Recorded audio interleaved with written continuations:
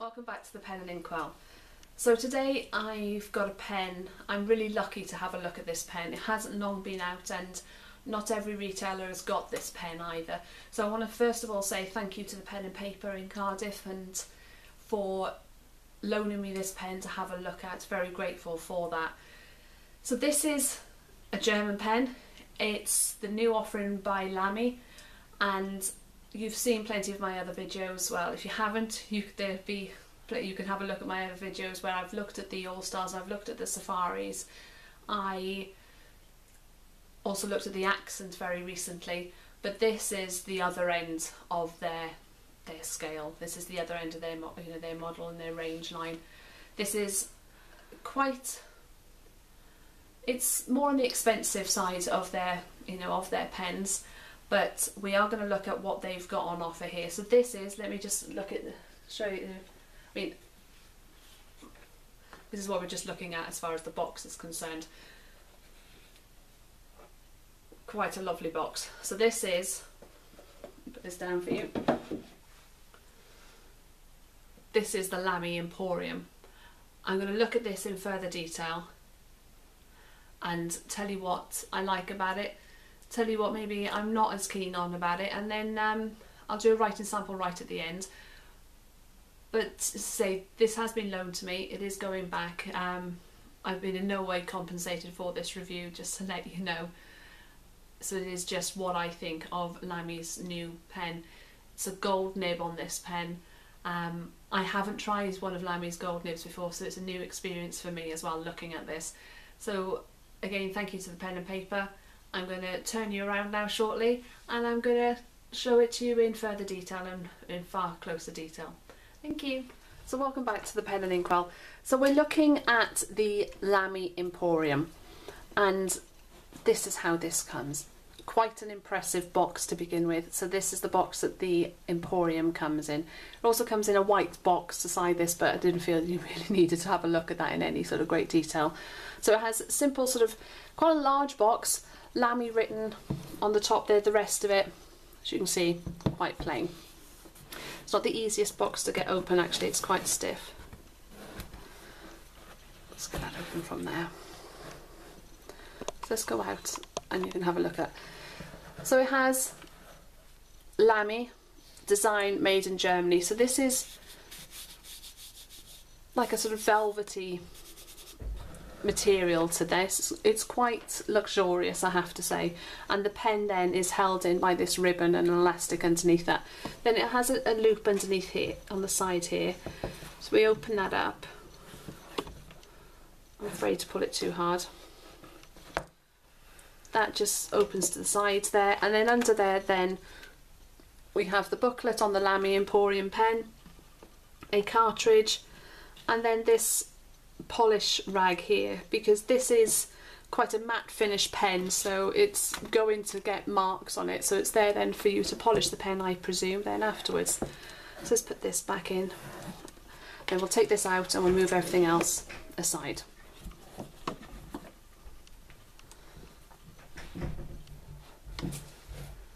So this is the Lamy Imporium. Let's get a bit closer to look at this in more detail. So this is a platinum, this is called titanium matte and platinum design. It comes in 3 different colourways. It's this one, it comes in a black with black fittings on it, and then it comes in a black with gold clip on that and gold trimmings on there. It's described, it is a metal body, and it's sort of described as having, sort of being partially galvanised and high quality materials being used in this pen, and it does, you can see that it's high quality and it feels high quality. And these, what they call, what is it that they call in these? They're calling them like a guilloche design. That's it. They're calling this a guilloche design around this pen. So you'll see, first of all, it contrasts. So we have these sort of ribs almost right the way around this pen here. And then the cap, in complete contrast, is very plain, very understated, and is this sort of matte polished design. The clip has the Lamy logo on there, and it is a spring loaded clip. They say it's very high quality, and it's a very modern looking pen, I think. It's almost, I'm always going to sort of contradict myself really, it's somewhat sort of 70s sort of design, I think, but also I think it's sort of quite futuristic looking. So let's take this. It is a, just at the top there, we'll see, you can see at the top where the clip is goes in and is spring loaded there, and then the bottom here has, you know, quite an understated end barrel there. And if you can see right the way through this, this is ribbed all the way around, this guilloche design that they've got here. So let's unscrew this cap and put it aside so you can have a look. So it is a screw cap, and then these ribs continue then on the grip section, but it's the other way around. Where these are vertical, these then go the opposite way and are horizontal. And do you know what, I thought when I first saw it, I thought these will really get in my way when I'm holding it as far as the grip is concerned on this pen, but they don't. They're actually really comfortable, and it stops any form of slippage when you're holding this pen. It can be posted. I wouldn't post it. It becomes a very long pen when you're posting this, so I wouldn't choose it. It becomes very, very top heavy with that posted, so I wouldn't choose to post this pen. It doesn't need to be posted. Fairly well balanced when it's not. So this is the nib on this. So this is a gold plated nib. This is a 14 karat gold nib, and it's two-tone in the yellow gold, you can see there as well, and this is a fine nib, and you can see it's marked there Lamy, and it's marked 14 karat gold. They look very similar to all the other, it looks very similar to all the other Lamy nibs, but this is a smoother nib. It is a gold nib, so therefore theoretically it should be a smoother nib to write with. As far as design is concerned, actually let's look at filling system. If we unscrew this, we'll have a look at the filling system quickly. So this is a converter pen.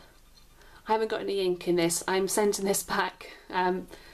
Phil loaned me this pen very kindly from the Pen and Paper in Cardiff. I don't want to fill it with ink, so I'm going to dip this pen to do a writing sample in a moment. So I haven't filled it, but it comes with the converter pen, and it screws back up there, and you can hear the sort of quality of it, and it does feel like a high quality pen.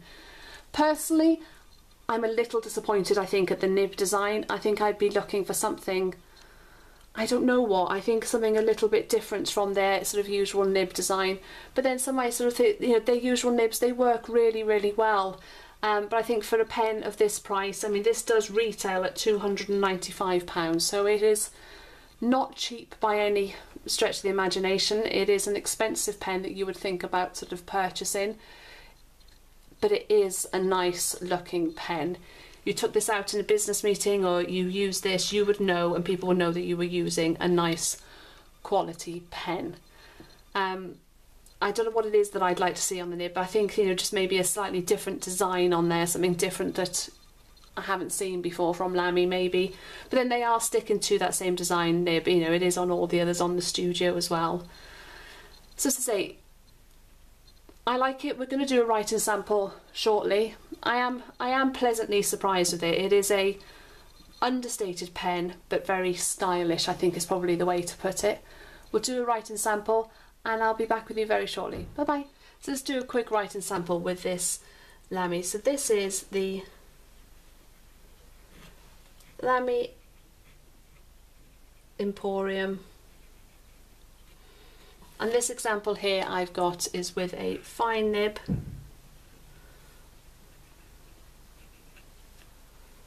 and this is titanium,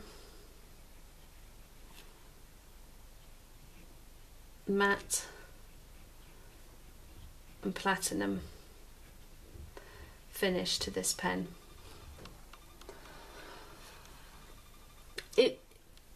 It is a very smooth nib. It does, it's bizarre, there is a noise to it when you're writing with it that I haven't noticed before on other Lamy pens, but there is a noise which sounds like it's scratching, but it really isn't scratching. hear it there?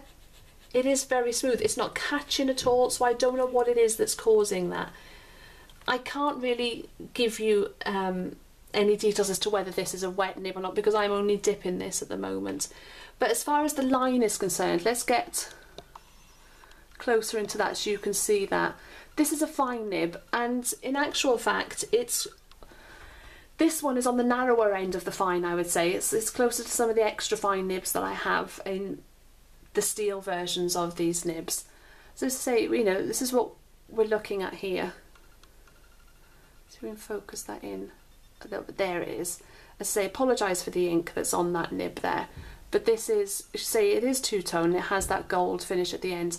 But what I like so much about this pen, go back out, is this grip section. It is lovely to hold. It's a very comfortable pen that I would write for quite some time with.